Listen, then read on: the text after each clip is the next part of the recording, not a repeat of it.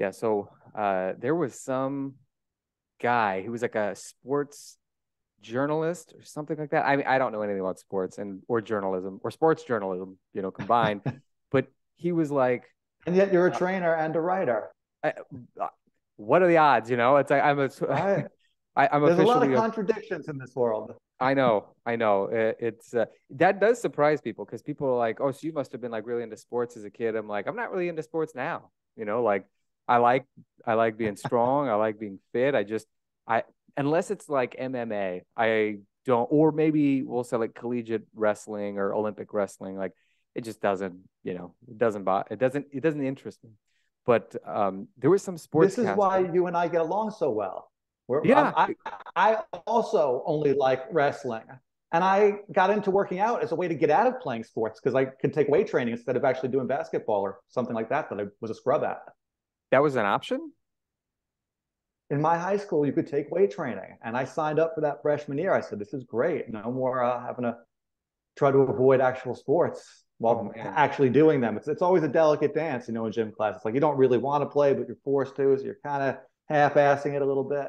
Dude, every time that was what it was like for me. And it's funny that we're talking about this because I remember it sounds to me like your weightlifting class was probably pretty formative for you. Mine was like the reverse. It like just encouraged me to not want to, physically exert myself. There's a story that I tell not infrequently that we didn't train, we did weight training. This was like junior year, maybe I don't know, like once or twice a week. We had it was there was gym class every day. But I remember one time in particular, it was bench press day. It was probably a Monday, if the American I standard think is. in high school gym class, every day is bench press day, right? The more I think about it, the more I think that's right because I don't remember ever doing squats or deadlifts or anything like that. I do remember doing more pull-ups than one of like the star football players, and like the the gym teacher just yelled at him. Now I don't think my pull-ups were great. I remember doing 8 for some reason, and I am sure that it was like the partial reps, like not locked out the Some elbows. kicking, some squirming, but that's still pretty good. I very yeah. I mean I'm still proud of it because It the was the best in the class, it sounds like. it among the football players, yes. What was crazy was that like most of them were just these like big, huge, hulking dudes, and one of the guys in particular who was he was Or at least like they seemed that way when you were 15, right? right, exactly, yeah. When you were 15 or 16, and you were like me because I was like short and I couldn't have weighed more Yeah. than like 135 pounds. And everybody was huge, pretty much. But this one guy in particular, the football player, I felt bad for him because he couldn't have been a nicer dude. He was like the archetypical like alpha nice guy, meaning he was definitely everything you would refer to as an alpha male, but he was kind to people, and he stood up for people who he saw being treated unfairly and stuff like that. And he got yelled at for only doing 2 pull-ups. So I that was on the part of the gym teacher. So nevertheless, I still did more pull-ups than he did, but I don't I think he mean, I'm, deserved. I'm sure he also got praised occasionally, right? Oh, I'm sure he did. I mean, It wasn't he wasn't like he exclusively got yelled at, no, no, no, no. It was just this Guy one. needed to work on his pull-ups. He had the Yeah, other stuff down, right? absolutely. Well, and this gym teacher, his name was Coach Chavez. I believe it's been a long enough time where I could just say his name. I always got along great with the guy. He was super nice to me, but he was like very tough on his athletes, and yeah, it paid off because we ended up being the state champions that year. So, or no, the year after that, it was like '04 in football. I'm sure So I don't know how we did it everything did, else, but did this young man actually step up his pull-up game after that incident? you know what? I don't think I've spoken to him since high school. So we're coming up on close to probably 18 years. But if I bump into him by chance, I will ask him because I am genuinely curious. He doesn't follow your Facebook page. He's not on your newsletter. He's not going to get to see this. I hope he will. I do hope he will because like I said, he was always nothing but kind to me. We got along great. And I don't know if he follows me or not because we were never friends on Facebook. This was, like we basically it was like in that one Fast and Furious movie where Paul Walker drives in one direction and you know Uh, Vin Diesel drives the other direction. And we just never spoke again. But the difference is that we're both still alive. So maybe it's not a great analogy. Um, like I said, I hope that he's on the old newsletter. I hope he's listening to this. I haven't said his name, but I guess probably he remembers that incident in high school well enough that he can deduce who he is, should he be listening. But I'll have him on the podcast. I like mysteries, you know. Absolutely, absolutely. Anybody from my high school who's listening is almost certain to know it, or at least be able to guess who it might have been. Because I don't know if he was the quarterback or what, but I remember he was on the front page of the newspaper, not the school newspaper, like the town newspaper after they went. The newspaper, the real one. Exactly. When those were a thing. Exactly, correct. At that, I mean, I'm dating myself here big time in that regard, but. 1 second here. It wasn't him. My dad is in the background, and he was suggesting that it was Eric Crouch. Now, Eric Crouch was, for those of you who are listening, he was a Heisman Trophy winner, and he did go to my high school. But he graduated, I think, a few years before I even became a senior. So, very good that you remember that. For those who are listening and who are interested, I'm in Israel right now. My dad and I are both in Israel as of the time of this recording. And so he happened to hear my voice carry over into the other room. And he suggested Eric Crouch. It was not him, unfortunately. But as far as weight room training, you guys probably didn't do all that much by way of calisthenics either, right? It was all bench press and deadlift. And the only things I remember doing in that high school weight training class are bench press and a couple of cable exercises, maybe like a tricep push down, you know, to assist the bench press. Yes. And then possibly a lat pull down. I feel like that was something that was out there. And I think I did probably same as you, some chin ups, like some half kind of kicking, not so good ones. Yeah, I don't feel like there was we had one of those pegboard things. Yes. I remember that. I remember just being able to get one was a big deal. And I think by junior year, I could kind of move it a little bit. You know, yeah, I think pegboard is probably one of those things that you see all over the place, at least in like older high schools that never renovated their gym. But nobody ever uses them. I remember them. I don't remember if we had one in the high school or not. I remember we didn't have a rope, actually. I was thinking we did for some reason. But yeah, like all that old school gymnastic stuff, we never really did that. Push-ups were probably a punishment. Yeah, they were definitely a punishment if they were anything. So if like any calisthenic stuff was either do pull-ups or get yelled at, or do push-ups because you got yelled at. So there was not much by way of like calisthenic education. You know, the way I recall gym class throughout all of my public school time is that the gym teachers really weren't very involved the way other teachers were. And it was more like, all right, go play basketball today, throw a couple balls out, and then the gym teacher's just going to go sit in the office and do whatever he's doing, and you guys will figure it out.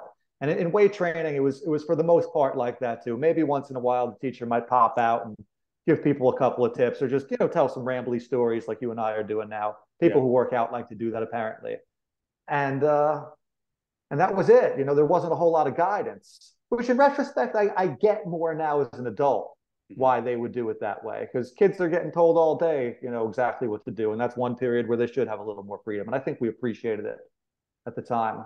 Definitely. Yeah, like it's interesting to say that, because that was kind of like the one time you could take your aggression out on like other students, like dodgeball. You're like, I'm gonna like absolutely whip this ball as hard as I can at that dude's head. Well, I was usually the one getting the ball whipped at me. I wasn't a very good athlete, as we discussed earlier. Same. So dodgeball was not one of my favorites. No. I remember that we had this game. I don't know if it was like just in our high school. It was remarkably fun. Like I always sucked at like every sport, with the one exception of badminton. Now, I didn't realize you were good at badminton. A little wordplay there. What are the odds? It's the same thing with like, even though I write and even though I'm a personal trainer, I don't know anything about sports or journalism. So I'm like a walking mix of these weird contradictions. But I was remarkably good at badminton. And I was like, okay, whatever. It's a gym class sport. I didn't realize it was an Olympic sport, like maybe that could have been like my window into like Olympic gold or bronze at the very least. You weren't that good probably though, right? Well, I will say this. I can't say that I was Olympic level good because I've still never watched it in the Olympics. So I don't know how much better these people even are. But it was the only sport that I was like preternaturally predisposed to rock at. Everything else I was like just two left feet. Like I remember one time, for whatever, we were supposed to be playing in doubles, like you'd have a team, and I didn't have a partner, so I was going like 2-on-1 and like keeping up with like two different people, which again, for as like what's set, I guess it would have been 16 and just sort of like awkward and gangly. That was like, I was like, wow, I can't believe I'm like doing this well, because I can barely throw a basketball to save my life. But badminton, I totally killed it at. So who knows? I'm sure I'm sure there was a similar thing for you. Like maybe you sucked at basketball, but you crushed it at soccer or something like that. Well, the one thing I was pretty good at is calisthenics, and I found that when I was 30. Yeah, I was reading that you said that recently. Was that on like Twitter or was it on Instagram or something like that? I've been tweeting more. I haven't, Twitter was never a medium that I really threw myself into. And recently I said, you know what, I should put a little more time and effort into tweeting. It's its own thing. It's different than the other ones. So you just put little quips like that out there that might not be worthy of a full post on other forums. Yeah. Have you been finding that it's helpful? Because I went for a couple of months. I was like tweeting every day and it would be like threads and everything. And it was like farting into the wind. It was like, I didn't get anything out of it. So far, I haven't seen a ton of traction, but a little growth. Yeah. And I've since I left New York, I've thrown myself entirely into working remotely. When I was in New York, I still had several clients I trained in person, but here I've been putting more time into social media because I have more time to devote to it. And if I'm not training people in person, that's how I'm going to, make money directly and indirectly. Yeah. It's great. You can actually get paid from Facebook and Instagram now if you post enough stuff and enough people watch it. But that's not what I meant to get into with this ramble. What the heck were we even talking about before I got sidetracked? We're talking about Twitter because we were saying Oh, yes. Yeah. Social media growth. Have I seen any growth? And the answer is a little bit. And I'm not ready to throw in the towel yet. But I've seen a lot of growth on Facebook and YouTube and Instagram in the last 7 months because I've been putting a lot more time and effort into them. That's great. That's how these things tend to work. Yeah, I got into this like kick last year. It was like late February. I was listening to this. It was like a private podcast from this like a we'll say like a business and marketing guy that I follow, and he was like, I'm gonna read off, like he's got a monthly book that he puts out, like literally a book. The guy like is like a workaholic. Now I'm sure it's not like War and Peace every month, but it's something where it's like a couple thousand words at least, hopefully, something like that. Yeah. And he read a section from it. One of the things that he said is that if you want to grow your business, you need to figure out what it is that you've been avoiding doing, or two things or something like that, and you need to do it every single day. And I was like, you know what? I need to grow my email list. So I'm going to start posting more stuff on social media because, like it's worked well for me in the past, but I've been very sporadic. So yeah, I just started making posts like on Facebook and Instagram and YouTube. I got to tell you, Alex, I think you are one of the most underrated people in social media. And I hope that doesn't sound like a backhanded compliment. I don't understand why you don't have a larger following. I think you put out so much good content. You're thoughtful, you're witty. I like the way you choose your words. I like the advice that you give. And I don't get it. I don't get why hundreds of thousands of people aren't following you. And for that matter, I don't get why more people aren't following me either. I think I'm pretty great too. I agree. But I think no matter how many followers you have, everyone's like more, right? That's the world. Exactly. Well, first of all, I appreciate that, because that's always been my goal. I always want to, anything I put out, I want people to feel like I did not waste my time on this post. Like this was an investment, like I feel like I got time given back to me because now I know how I can save it in the future on my training. And I think to some degree, I would be willing to bet that a lot of the people who are looking for fitness related stuff on social media, they're either not actually, and this is just a sense I get, I haven't looked into any studies or, conducted them myself, but I think a lot of them are looking for hot takes, and they're looking for like short-term solutions to like lifestyle problems, and they aren't as dedicated as like some of the stuff that you see people put out. It's a hot take like, well, you should never eat carbs again, or You're not polarizing enough. Exactly. I think I could be more polarizing and do it reasonably without sacrificing my principles and values. There's definitely a dance that you have to do where you're not exactly what you said, not sacrificing what you believe, not sacrificing your values, but also playing the game a little bit and making things how the audience wants them. And that's something that I've been, especially in the last few months, that I've been investing more time in social media, something I've been really delicate with. Yeah. On the one hand too, it's like, okay, you do have to make sure that what you're saying is something that you actually believe in. But I think it's also okay to take like a hard stance on something while admitting what I'm saying isn't right for everybody. It's only right for certain people, And in this day and age, there's such a tendency on behalf of the audience, and it's only a very small percentage of the audience, but if you reach enough people, that small percentage becomes a lot of people. Oh, yeah. But there's a small percentage of people who are going to feel like you are personally insulting them. And that's a delicate thing to have to dance around also. Like, how do I say something that's a strong opinion and be true to what I believe and not make people feel too much like I'm attacking them personally? Yeah. You want to hear a funny story about exactly that? I love funny stories. Yes. I should see if I could pull this up. Like I think I have screenshots of it. So there was a couple of this is a couple of years ago, and it was 2019 actually. The Game Changers documentary came out by James Cameron, and I was making and it was about like why veganism is like the way to go and why athletes. I'm familiar with it. You're familiar. I've seen it debunked more than I've seen it praised.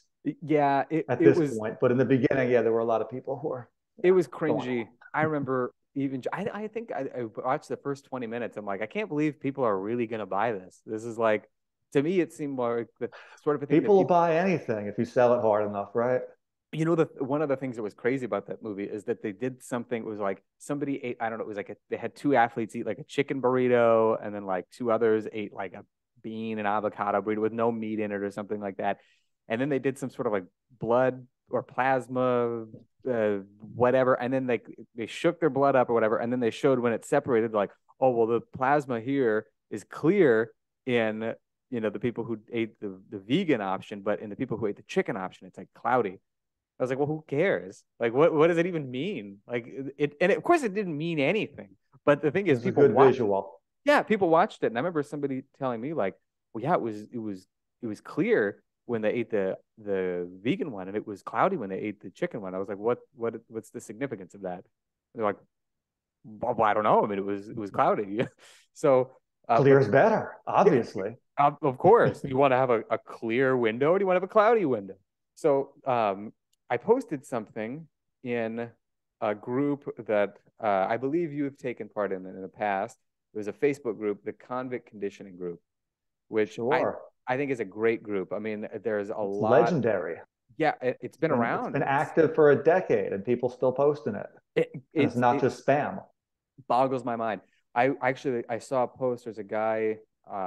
We should make sure that this interview is posted in that forum, by the way. I definitely will make sure of that. And if for some reason, I don't think it would get taken down because I'm a member in good standing. But if it should, I know that at the very least, they would never take down a post by you. So if it's shout out to everybody in the Convict Conditioning Forum on Facebook. Hey. Absolutely. We are still watching you, and we're amazed by the fact that it's been over a decade and this bad boy is still running. Well, I made a post and it was like, I don't remember exactly. But I think this is what it was. I said, what is your favorite sci-fi movie by James Cameron? Mine is The Game Changers. And And that's funny. You're having a lighthearted take. You know, you're not exactly. trying to go on. Yeah, exactly. You're I know what you're gonna say. I'm not trying to we'll say take the piss, out of any vegans. Of course, I'm not a I vegan. mean, you are, but in a playful way. You're not being a jerk about it. You're not attacking anyone. Exactly. I'm not exactly. It's a very gentle jab you're throwing out there. It's with kid gloves on, no less. So it's like gentle jab, kid gloves, everything.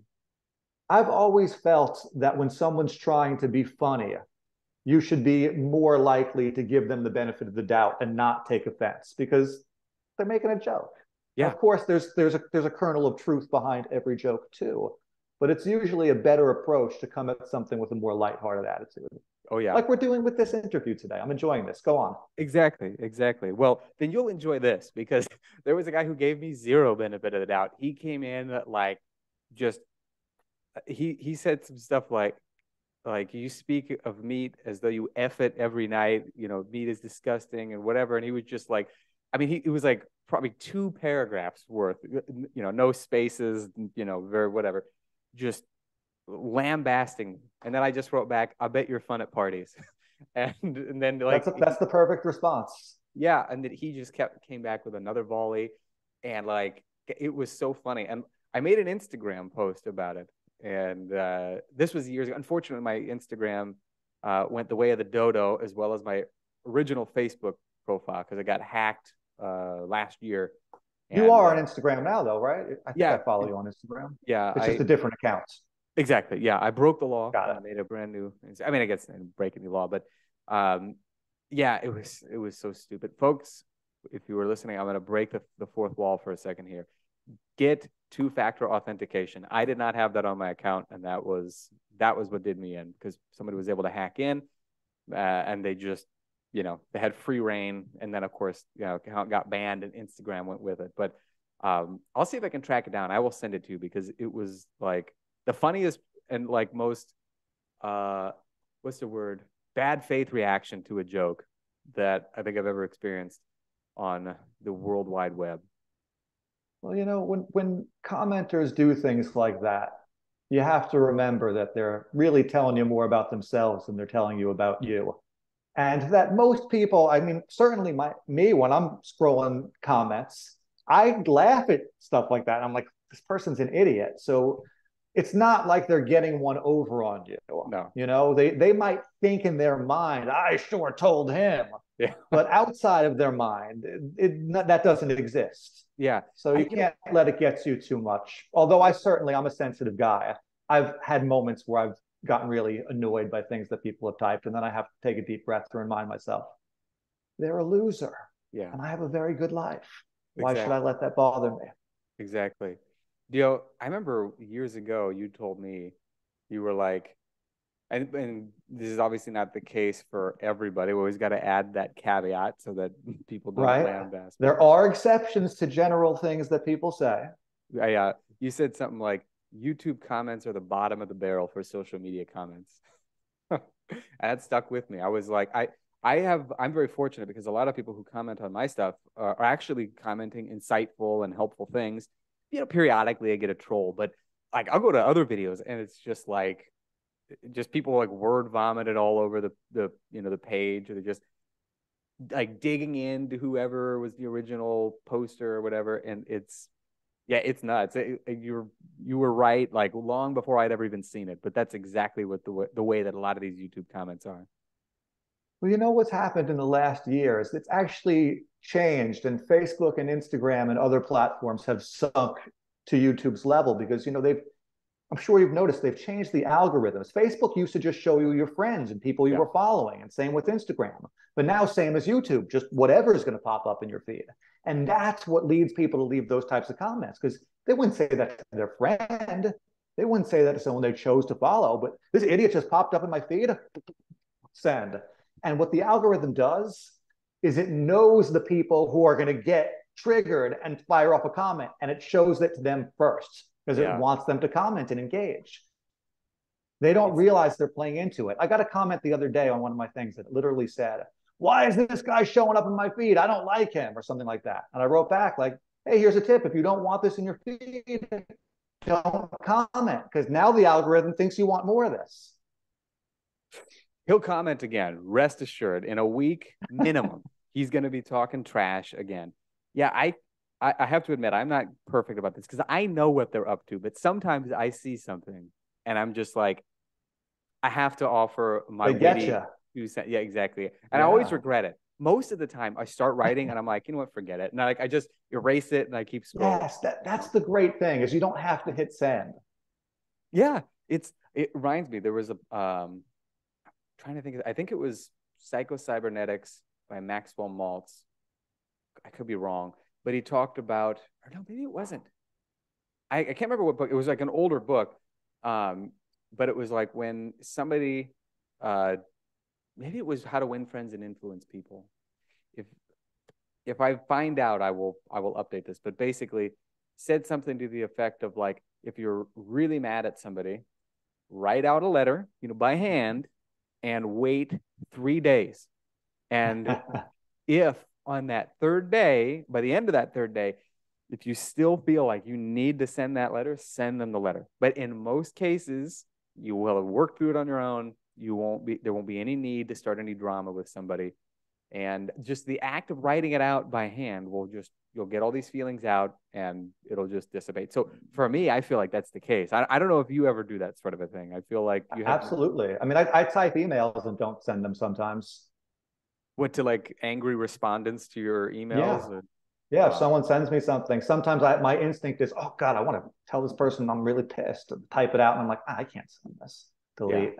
I Then I write something nicer and send that. exactly. You know That's what the I have? great thing about typing. The thing that blows my mind, Alex, is it's easy to lose your temper in a conversation if somebody gets you angry. But Yeah. these are people who are typing it out and have that moment before they hit send where they could take that time to reflect, and they don't. And that's what makes it even more amazing. That lack of objectivity that people who leave angry comments on strangers' things have about what they're doing. Yeah. And like you said, you're guilty of it too. I've probably done it a couple of times in my life too, although I really try to make a point not to now. If I comment on social media, I usually try to be encouraging, or at Totally. least if I'm going to offer up a viewpoint that's in contrast with the person I'm commenting to, I try to do it politely and respectfully. I actually had to do that recently. I mean, I didn't have to. I didn't have to do You any of the felt comment. compelled.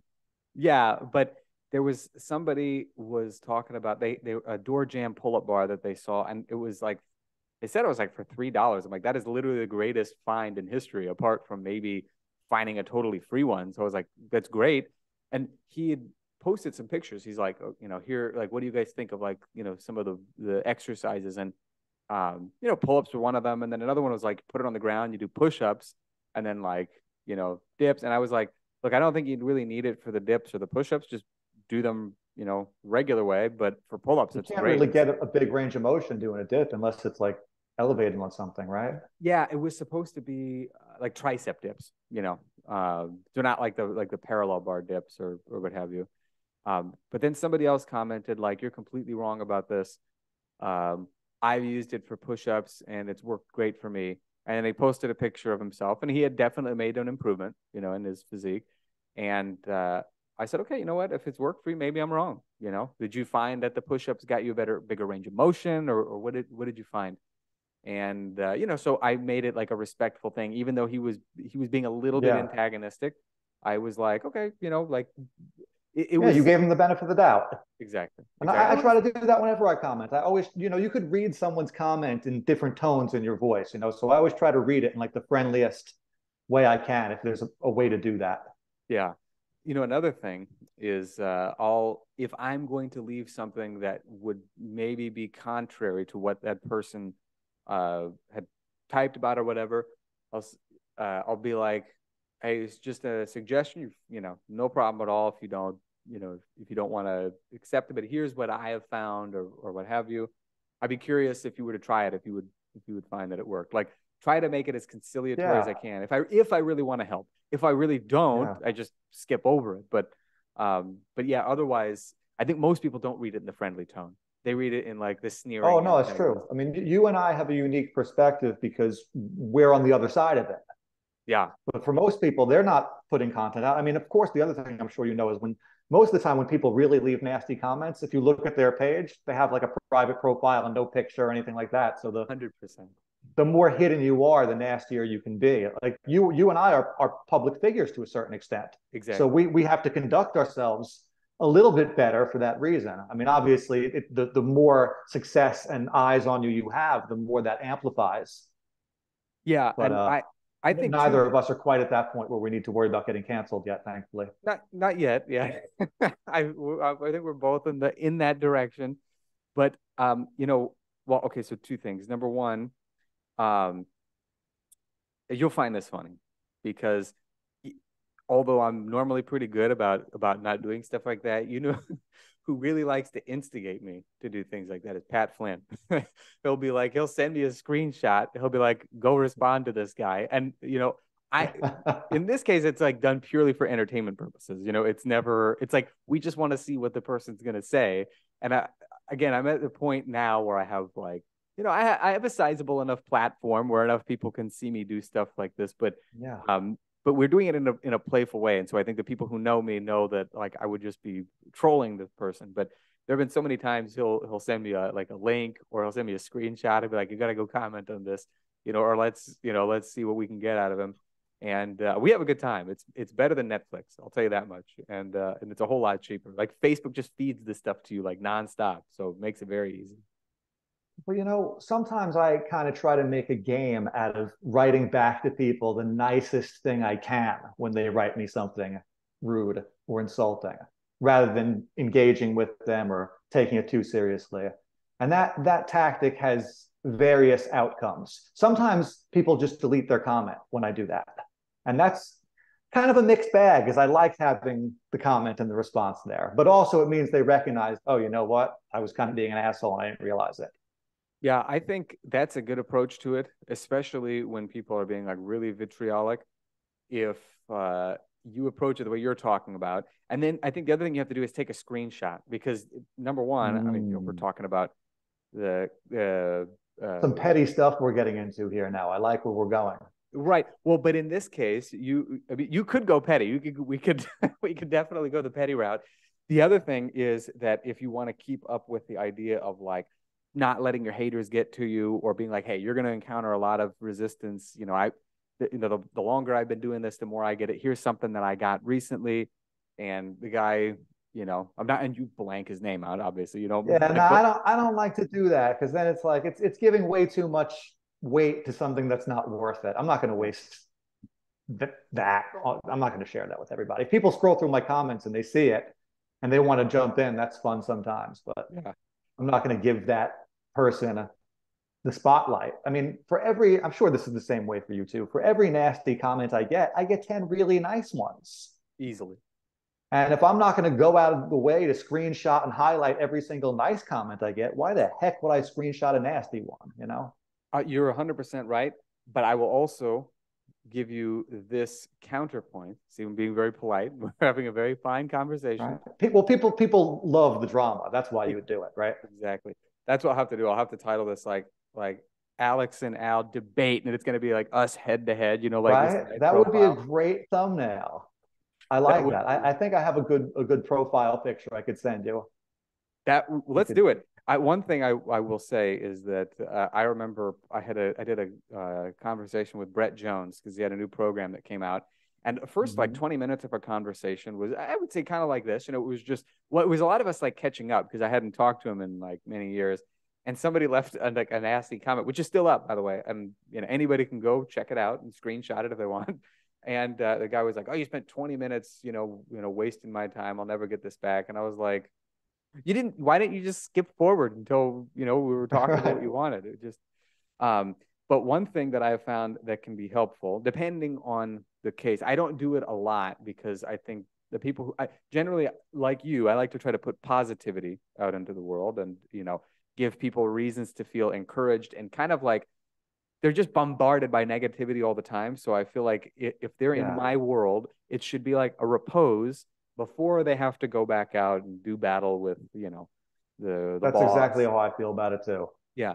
But sometimes people will send something or what have you, and I'm like, you know what? I can like turn this into an email and do it in a way that, and again, I never share the person's name or, their email address or anything like that. And then I did one, it was last year, some guy, I won't go into all the details, but he's just complaining about something that I had sent. And and then I contrasted that with an email that I had gotten the very same day from a guy who was like raving about one of my programs, how it helped him, get stronger and fitter, and like his kids are doing it with him, and they're losing weight, and they feel awesome. And so I tied it together as and something that was actually valuable to people. So on a rare occasion, I do it. Generally speaking, if something, negative or stupid comes in, I just ignore it completely. But on occasion, if I feel like I can use it to teach a valuable lesson, or again contrast it with the vast majority of the emails or comments that I get, I'll do that if I think it's going to be, again, something where people leave and they feel like this actually added to my day and was not a waste, and it didn't contribute to all the other negativity that I've got to deal with. The one time that I can recall that I did share something sort of like what we're talking about is I posted a reel on Facebook. I guess it was about 6 months ago, doing a body weight leg curl. My feet were anchored under my fence, and I'm leaning over and coming back up, which is a hamstrings exercise. Mm-hmm. But a lot of people think it's a back exercise, and a lot of people think it's a dangerous exercise for your back or your knees. And I got a lot of comments. This is one of the most viewed things I've ever posted on social media. I think it got almost 3 million views. And there were dozens of comments like, this guy's going to blow out his back. This guy's going to blow out his knees. This guy's an idiot. He doesn't know what he's doing. He's going to hurt himself. This is the stupidest exercise ever. Just so many of them. And I put together a little reel just like highlighting, and it just said like, thanks for the comments, just like highlighting. And it didn't even get a lot of views or a lot of traction. I was like, all right, there's no reason to do this. My audience doesn't want this. Some people So thrive left off of that drama. It really just blew me away. How many people made the same comment? It's like, can't you see that a lot of other people made this comment already? You really have to throw your hat in there too. Yeah, what would have been great is if you had done like a comeback video, and it was like you're in a body cast. You're like, hey guys, like, hey internet lifting judge forum, you were totally right. I totally should have listened to you, and or whatever. But it like something tongue in cheek like that is always funny in a case like that. But again, like it's a gamble, because if your audience doesn't respond to negativity, which I think is good, something like that, it's just like, okay, I'll wait for the next one. They just aren't really. Yeah, no, I'm just sticking to giving fitness content and health content, and a little bit of diet stuff, because people ask me about that. You mentioned earlier the Game Changers movie. Mm-hmm. I've been eating a lot more meat lately, and I posted a video on social media about how I think meat kind of gets a bad rap, and I really like meat. And it got a whole lot of comments from some people who were really excited to hear that was my stance on it, Mm-hmm. and other people who were really angry and insulted and hurt in various levels about it. And some people on the disagreeing side were very respectful and polite and cordial, and other people were not. And it was just interesting to see that really is a very polarizing topic for people. Yeah, it really blows my mind, honestly, because it's food. Because it's so obvious when you eat meat how good you feel and how awesome it is for you, right, Alex? Exactly, 100%. To like how could you to ignore that is to ignore the sun in the sky, Well, but people do that too. People say, no, don't go in the sun, stay inside all day, never go in the sun.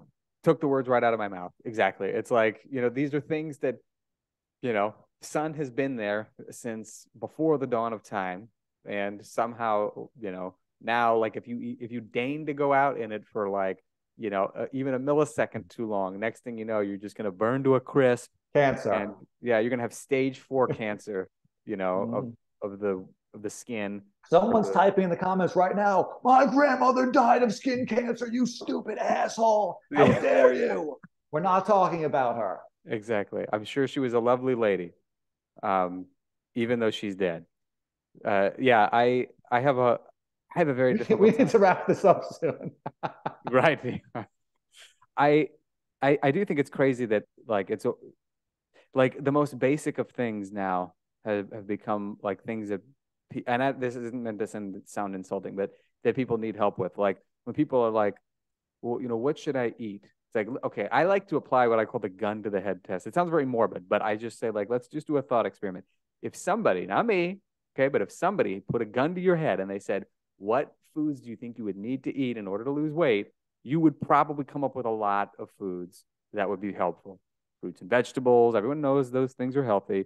Maybe you would say meat, maybe you wouldn't. But the point is that like a lot of the information that you would spit out is the stuff that you already know. Um, it's the same thing with with exercise. Like, what do I need to do to get fit? Like, if I were the only person who had that information, I would be a far richer man than I am right now.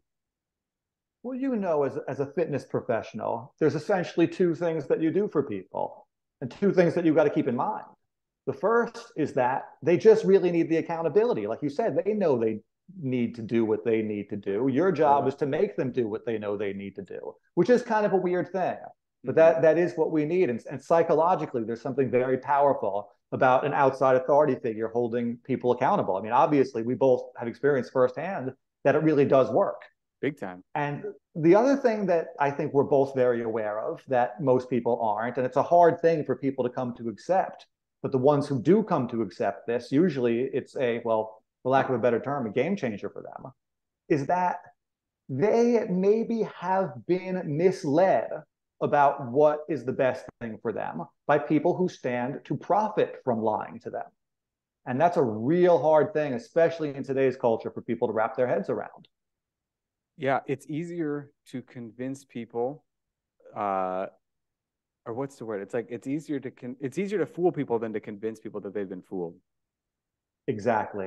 Yeah, I've seen this a lot, and on the one hand, I can kind of understand because it's like, okay, it's true to say that there are certain things that if you do, you're going to get results more quickly, even if they're not, I don't know, like totally crazy things. So, for instance, um, like I've shown this to people before. This is something I learned in one of Pavel's books, like irradiation. You squeeze someone's hand and then you squeeze your other hand and then you squeeze your abs and you squeeze your glutes. Tension anywhere is tension everywhere. Exactly. Absolutely. Exactly. And then the more of that you add, the more tension you can get into something that seems completely unrelated. And so there are definitely things like that, that exist. But then there are people who are like, oh, well, if you put butter in your coffee, you can lose weight.